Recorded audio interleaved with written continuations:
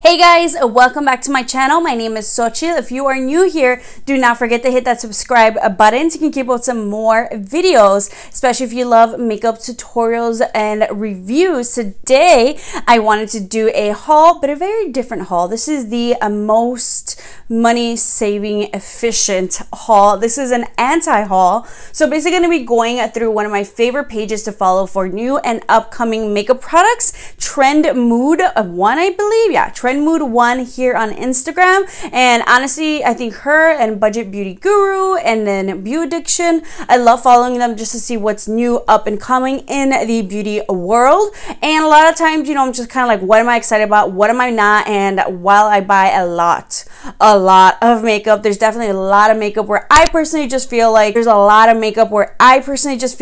not worth it. I don't need it. I don't want it. I'm not excited about it. So I wanted to do another one of those videos. It's been a while since I've done one. This is like the best budget video to use, and hopefully I can help you guys save even more money. So let's just talk about the first product that I see on here. It is the KKW Beauty Body Foundation. And honestly, while like, yeah, it looks totally cool, the difference that it can make, and especially I feel like for people who maybe might have like psoriasis or just like skin conditions maybe, or bruises or bumps on their legs that they want to cover, I'm just kind of like, do I want to pay that much for it, or would I rather go to Walgreens and buy Sally Hansen for legs? Ever heard about it? Type of a deal. I'm just kind of like, do I need to buy, you know, spend that much on body foundation, or like, why is this? I've heard the controversy that people are like mad about it, or I don't know exactly why, but people are like having an issue. It was like, but there have been these types of products for a while. So for that one, I'm just kind of a little bit confused. But yeah, I'd rather just like stuff like that. Like, what is it? Like, skin tanning legs. Like that's been around for a while. Like I've heard of like Sally Hansen for the longest, and my pasty ass needs to get it. So I'd rather just run to Walgreens to try that out rather than, you know, spending, how much is this? $45? Yeah, I'm good. I'll go to Walgreens instead. This one's interesting. So Ulta Beauty came out with a Frida Kahlo collection. Normally I love Frida Kahlo, like if I got a t-shirt or a mug, I think it's so cute, you know, whatever, but I don't know, I just feel a little bit weird about Ulta Beauty doing a Frida Kahlo collection. Like, I don't know why, or I don't know, it's just weird. I'm just a little bit confused. I just feel like honestly this is just one of those, they're like, hey, Frida sells, let's add it to some makeup and sell it type of deal. Plus I wasn't a big fan of like the advertisement they did with whoever was doing like the makeup. I didn't like, I don't know, like the eyeshadow application, the lipstick application. I was like, okay, let's make it look good. I don't know if they're trying to make it look effortless, but it just looked a little messy to me. I just wasn't a big fan of how maybe this was rolled out, or I don't know, it's just not, I'm not excited about it. Let me know if any of you guys are Frida Kahlo fans. Like, I love it. I know a lot of people have the issue with like Frida wouldn't have wanted it, you know, like capitalism, you know, like all that stuff. I get it. And for this one, I'm just kind of like, yeah, you know, it's, yeah, kind of a deal. So I think I'm going to pass on that one. I'm just kind of like, I don't know. I'm not sure. Okay, so Buxom Cosmetics just came out with two different eyeshadow palettes. They're called the Boss Babe Beauty, and one of them is more like a warm orangey ones, and the other one's like an all purple palette. I'm not excited. I don't know. I don't think of Buxom and I don't think eyeshadows. I more so think of them for like their lip glosses, and if they wanted to, I would probably buy their other lip products. But I don't know. I'm just like a little bit not excited. Like, it just meh. I feel like these look like eyeshadow palettes I've seen before. I feel like this looks like eyeshadow palettes that like L'Oreal can come out with type of a deal. It's just not very exciting. Like, maybe it does look like a neutral everyday palette, maybe that people can use if you love purples and you love warms. But for me, I'm just like, I don't know. I know before Buxom tried to come out with like those singles that you can kind of put into and like create like your own little palette, which is kind of cool. But I don't know. I'm just not, except for them, I don't think eyeshadows, or at least they haven't come up with like an eyeshadow palette. It's like, ooh, exciting, new, where they can kind of get me there. I'm like, you know what? I'm going to try out your eyeshadows type of a deal. These just look like, this looks, the warm neutrals one reminds me a little bit of like the Urban Decay, their, what was it, like their Fiery palette that came out recently.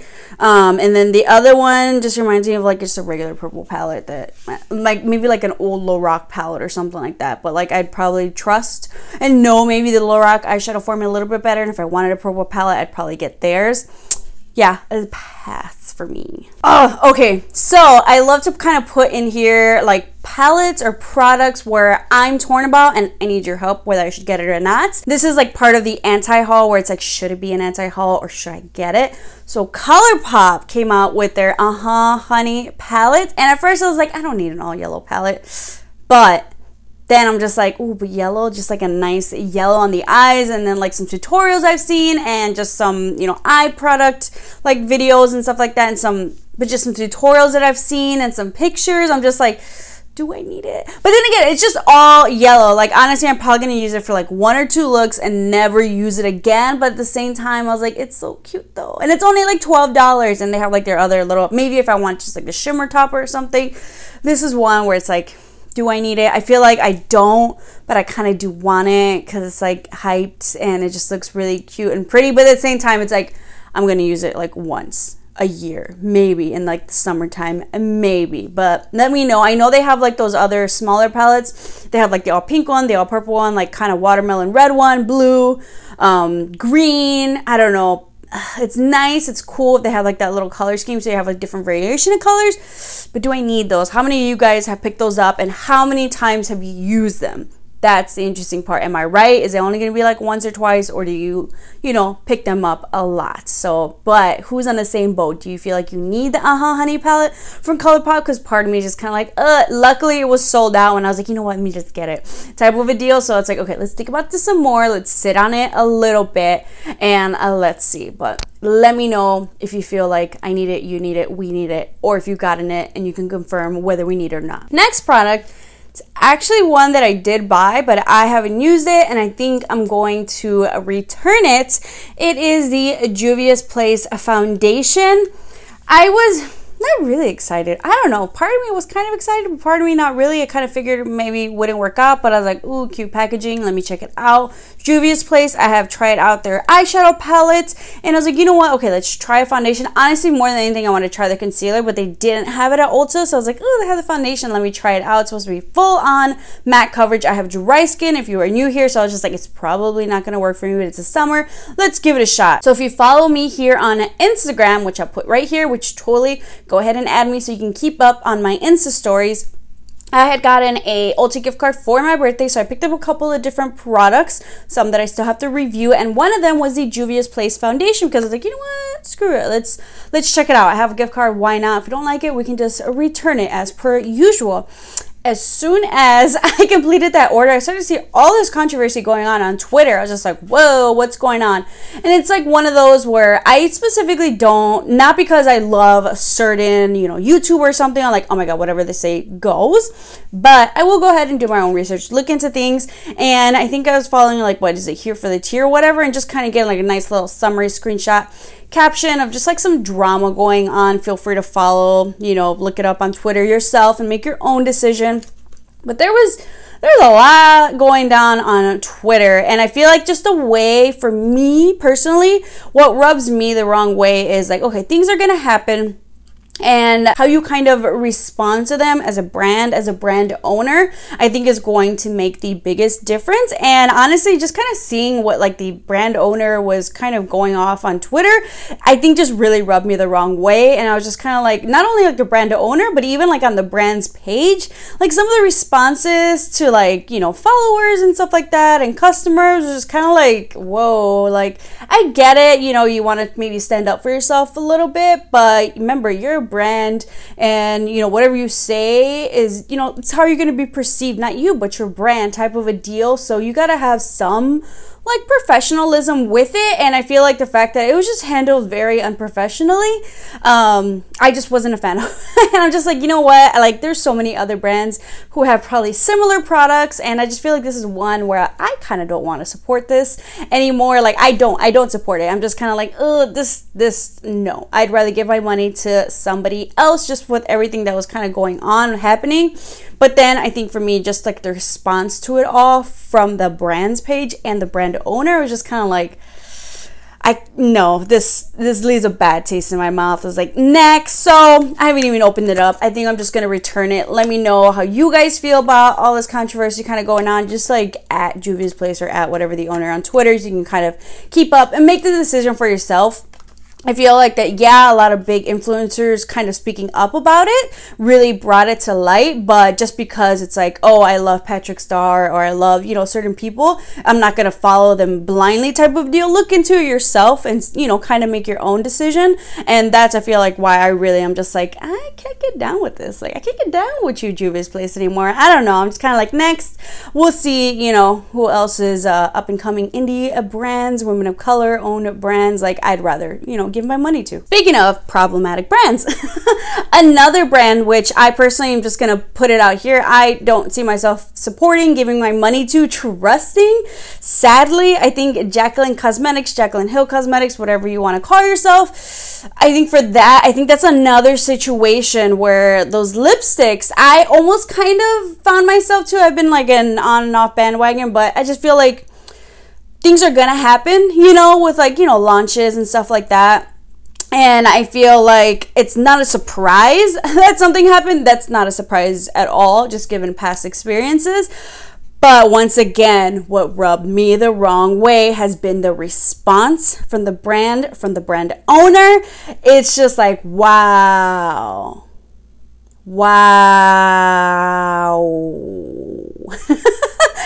It's crazy. It's like, wow, there's all this stuff going on, and just the fact that you want to either stay silent, like I get it if you want to do research, but no, you need to know.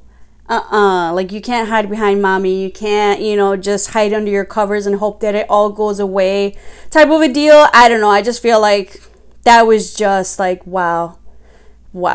Maybe you should have like hired someone, you know, to kind of handle, who has experience in like this type of business to handle everything, or maybe even hired a PR person. Like at this point you should have like a really good PR person, because I feel like that has not been on the budget.